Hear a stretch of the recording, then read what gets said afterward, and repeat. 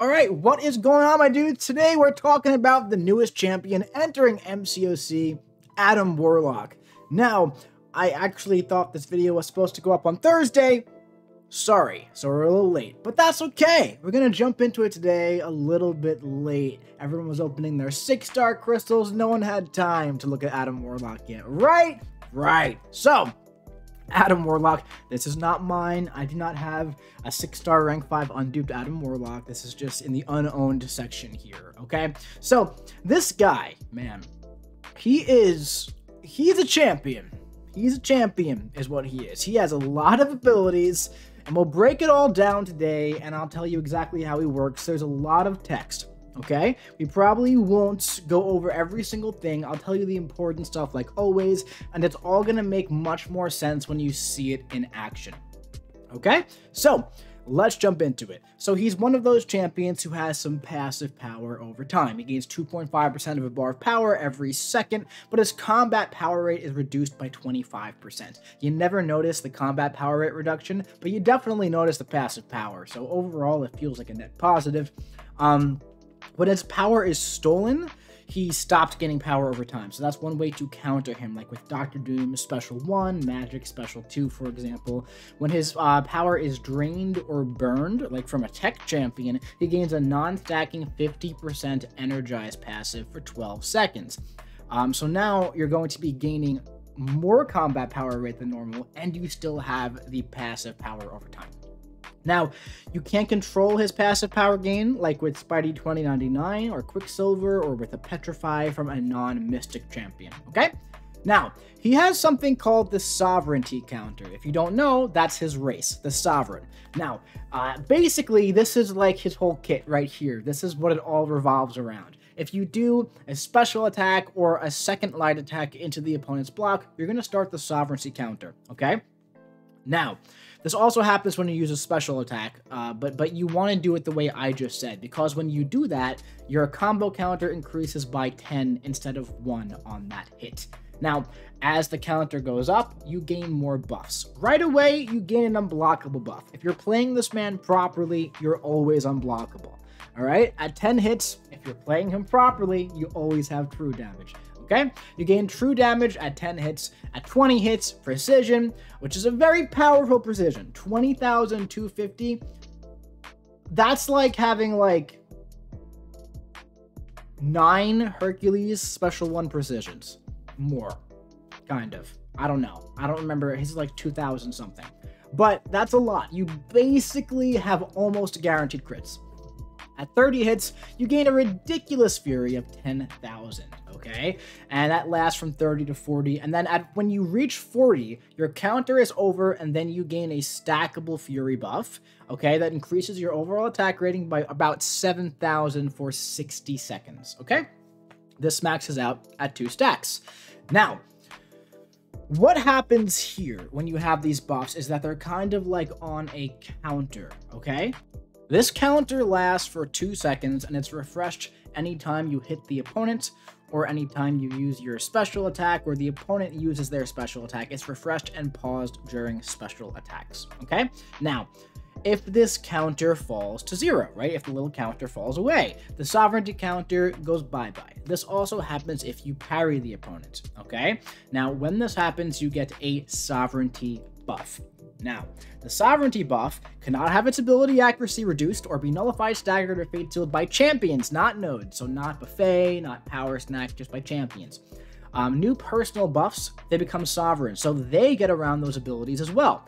He also gains immunity to all nullify, stagger, and fate seal effects caused by champions, and stun debuffs inflicted by the opponent's power mastery suffer minus 100% ability accuracy, so you can dash in, not worry about being parried, and you're unblockable anyway, okay? So, another thing that happens when the Sovereignty counter becomes a thing is that he places a taunt on the opponent. This is going to make them a lot more aggressive with throwing their special attacks, which of course you really want, while also reducing their attack rating so you can kind of block their specials, keep the counter going, and go in and punish. Now, when the Sovereignty counter is over, it goes on cooldown for I believe 8 seconds, 10 seconds, or something like that. And when that's over, the opponent is inflicted with an Intimidate buff. So this allows you to go in, hit their block, and start the counter again. This is all going to make a lot more sense when you're actually seeing it in action. Now, he has a stasis pod, which is kind of darn powerful, man. The stasis pod is a ridiculous mechanic that's just absolutely absurd. So, the stasis pod, first and foremost, right, it says once per fight here, but in reality, the stasis pod is activated after every special 2, okay? And every now and then, the opponent doesn't use their special attack when you enter your stasis pod, but for some reason, it feels like the taunt on the opponent is multiplied by 800 billion when you're in the stasis pod. So it feels like you go special 2, knock them down, enter the pod, and they almost always just use their special attack right into the pod. And what happens? All incoming damage is reduced by 75%, and you instantly regenerate 74% of all incoming damage, unless you're suffering from Soul Barb, okay? Now, when you're in the pod, you're locked into place, you can't use attacks, can't be interrupted, you lower the ability accuracy of damaging debuffs and heal block effects by 100%. And when you enter the pod by double tapping block, you gain an energy protection buff, granting immunity to shock, incinerate, cold snap, and frostbite for 60 seconds. And when you emerge from the pod, you go invulnerable for 0.25 seconds, okay? All of this doesn't work against Special 3, by the way, okay? So, like I said, this happens when you double tap block when fighting, and it happens on defense, okay, if he falls below 25% of his max health once per fight. But like I said, the Special 2, it's going to happen every Special 2 you enter the stasis pod for 2 seconds, and it can happen multiple times. The Special 1, if you have a personal precision buff, the last hit does a stun. And the Special 3, you gain another non-stacking Fury buff, so you can have up to 4 Fury buffs total on this guy in like a long fight. And the damage gets absolutely absurd at that point, because you can get 2 from doing 2 sovereignty counters, 1 from the Special 3, and then 1 between 30 to 40 in your combo.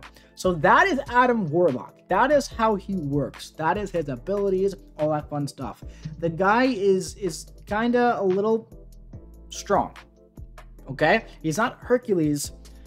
I don't expect anybody released ever again to be Hercules, but he's up there. He's not Hercules though, but he's really good. All right, let's move into it and do some rotation stuff today, okay? Now, what's so fun about the rotation is that depending on where you're using him, you can kind of do whatever you want. So let's say you want to use him in Battlegrounds, right? Here's a Star-Lord with 190,000 health, okay?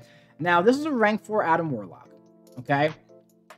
And what I like to do is, for like Battlegrounds type stuff, I like to go in, start my sovereignty counter, and start hitting them, right?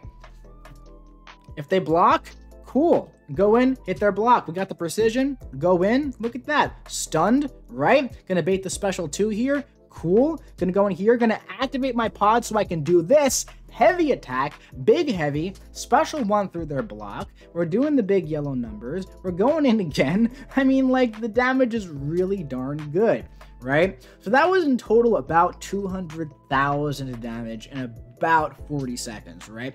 And that's like no special rotation. You kind of go in, you hit their block, and you hit them more than they hit you, okay? For all time's sakes, let's go for our Deadpool buddy, right? Our Deadpool buddy in 6.4.1.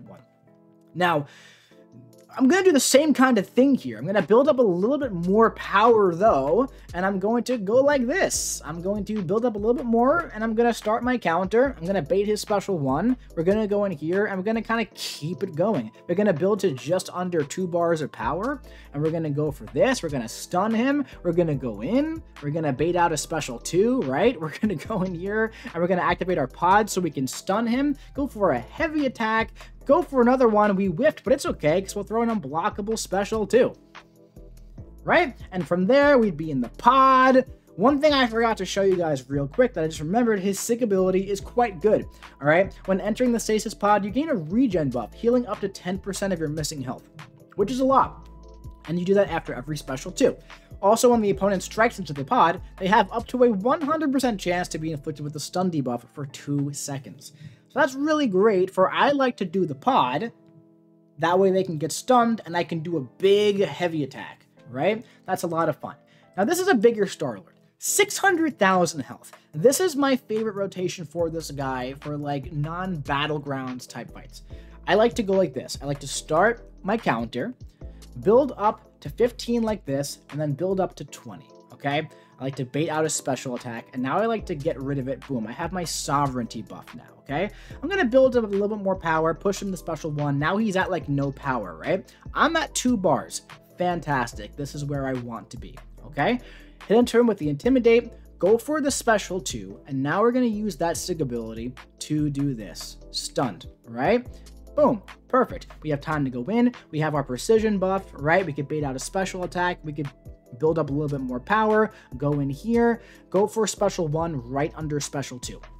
Now, when it comes to the stun chaining stuff, if you attach a relic onto Adam Warlock, it's going to be so much easier. You can literally do special 1, combo, special 1, combo, relic, combo, special 1. But as you can see here, we have a nice fury buff now. And what we're going to do is use that Intimidate to start up our counter once more, right? He's throwing the special 1, we're throwing our special 2 here, and we're going to push him a little bit high on the power, but that's okay. We're going to go for our heavy attack, 22k. We didn't crit on that one, but look at this. Oh, we did our little double tap. Gonna go for another special 2. We're gonna just keep throwing the special 2. We're gonna get the regen. We're gonna get everything that we need here. Look at that. The special 1 is as 40k. 40k. It's almost like it doesn't exist. We got hit there. We got hit there. I feel like I just like, I don't know if I thought I killed him. I just kind of like stopped playing. I don't really know what happened there. But regardless, right? Yeah. So once you get into like your little rotation there, he becomes so consistent with the taunt on the opponent. And like I said earlier, it feels like that taunt is multiplied by a billion when you throw that special 2 and you're in the pod. Maybe it's because you knock them down and they're in the corner because you push them back so far that they get up and throw the special right away. I find that often knocking them down in the corner gets them to throw their specials as soon as they stand up. So that really might be it. I have no clue. But yeah, that's something that I noticed with him quite a bit, right? But as you can see, man, the taunt, the intimidate, he has a lot of control over the opponent, and that's intended because as you can see right here, it's literally called Master of Souls. That's of course in reference to like in the comics, he was, you know, had the soul stone and everything. But yeah, taunt buff and intimidate, he just is messing with the opponent's soul, man. He's just making them do what he wants them to do.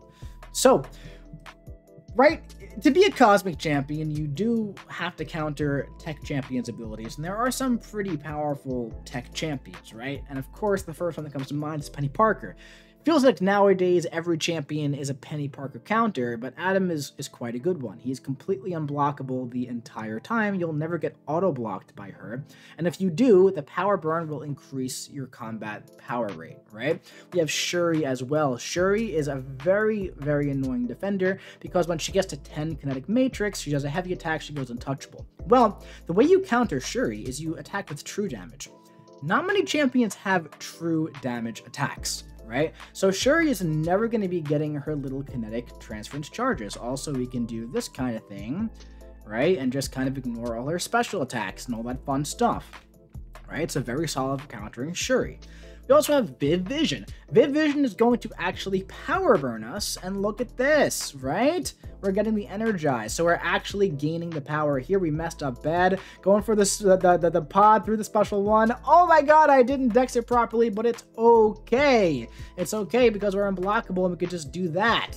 And we can just do that, right? And we came back from it like it was absolutely freaking nothing, right? So, he counters tech champions' annoying abilities very well. Also, Iceman. Cold Snap, gone. Ice Armor, gone. Right? It's just gone. It's just gone. And then you can fight him like normal, all that fun stuff, right? Yeah, we kept the whole fight in here. Now, another thing is that with the Sovereignty buff, his buffs aren't subject to ability accuracy reduction. Now, I don't necessarily recommend you do what I'm about to do, but he could do it. And maybe it is a solid thing because you have true damage and you have almost guaranteed crits and you have big fury. But we're fighting Rintra And we're just kind of ignoring his neutralize here, you know? Now, after a while, we are going to get those ruptures on us, but that's like kind of okay, especially in this duel here. It's totally fine. So watch this. He's going to throw the special 2. We're going to go double pod right through it. We're going double pod. We double podded him right there. We're going to go for the special 1 now with the Fury, right? Knock him back. And every time you knock him down, actually, we are going to be reducing his mystical charges. So maybe if you go more for like the special 1 spamming kind of thing, it could be like kind of decent. Now, another thing is that when you are in the pod, and I don't have a clip of this available to show you, but let me find it in here. Oh, here. All incoming damage is reduced by 75%. That works against, for example, Galen's Harvest. So if you're fighting Galen, first of all, you're spamming specials with this guy left and right like it's nobody's business. Galen really shouldn't enter Harvest when you're fighting him, but if he does, you just double tap and you kind of ignore the damage, right? Or you go for the special 2. I guess, I don't know if you can go for the special, or yeah, you go for the special 2 at the perfect time where you can't use a special attack. It could work. But you know, point is, that kind of stuff he gets around really, really well. Another thing, cool little Easter egg right here, is that against Silver Surfer, when he uses a special 2, please use it right now. Please use the special 2. Please just use the special... Damn it. Watch. See those zeros? It's a little callback to the comics there. So he takes no damage from Silver Surfer's surfboard. However, it can't hat nice. However, he does take the extra burst damage though. And why not? So this guy's about to use his harvest, right? He's in his special 1 right now. Right, we're gonna go like this. Watch this. Double tap. Watch our health. Yeah, see that? Nice, not too bad. And we can go like this, and then use the special 2 and all that fun stuff. And then yeah, I'm telling you, man, they throw the special like right after. Almost every single time. Watch, let's see if we can get him to do it again. Watch. Oh no. Yeah, watch. Let's see if he throws the special 2, like, or this whatever special right away. He's dead. Doesn't matter. But yeah, guys, that's Adam. Again, he's not Hercules, and you know what? It may not look it. He does have a bit of a skill cap where he's not going to be for everybody. He's not going to be for everybody because he's a little stressful to play until you get used to him.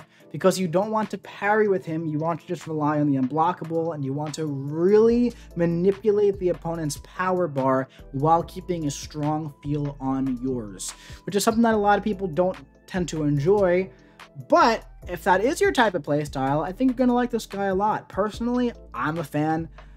He's very powerful if you play him properly. I don't think there's any denying that whatsoever. Just the numbers are yellow and quite big. The control is there, you know. Two important things that a champion can have. The sustainability is there for sure. You know, he's annoying on defense as well, especially if you don't have a solid enough counter to him. There are some really good counters, of course, but you know, I think he's going to be a solid two-way champ. Now, one thing to note for sure, though, is that, you know, after the 6 months, there is the rebalancing evaluation and everything. Adam's strong. Adam's strong. I don't usually, like, you know, I'm not usually the type of guy who's like, who knows, might want to wait and see. Adam's strong, dude. Like, he's a strong champion. So, who knows? Who knows? But I don't know. Will he get tuned down? Possibly. If he gets tuned down, I doubt it will affect his overall rotation and effectiveness. But that's Adam Warlock. Let me know what you guys think in the comment section below. Let me know what you think all about this guy and his play style, his rotation, his effectiveness. I want to know what you guys think.